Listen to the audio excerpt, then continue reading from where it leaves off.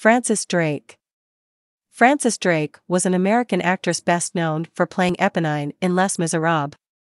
Early years.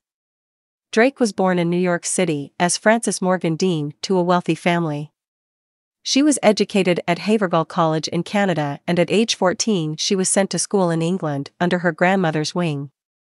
She was there when the stock market crashed in 1929. Career. Needing to make money for the first time in her life, Drake became a dancer and stage actress and found that film paid even better.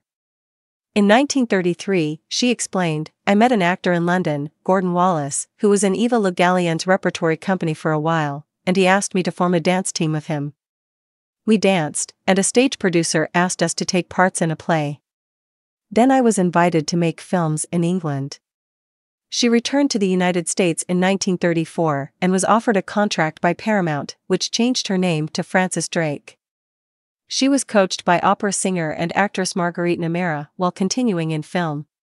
She was often typecast in damsel in distress roles and appeared in proto-horror and proto-sci-fi films opposite stars like Bela Lugosi, Boris Karloff, and Peter Lorre.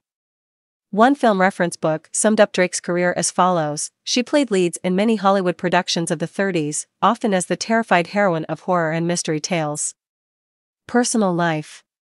On February 12, 1939, Drake married Cecil Howard, second son of Henry Howard, 19th Earl of Suffolk. Howard disapproved of her career, and she retired from the screen when he received his inheritance. After Howard's death in 1985, she married David Brown in 1992, he died in 2009. Recognition. She has a star in the motion picture section of the Hollywood Walk of Fame, located at 6821 Hollywood Boulevard. She has a school named after her in Leominster, Massachusetts. Death. Drake died in Irvine, California, on January 18, 2000, aged 87.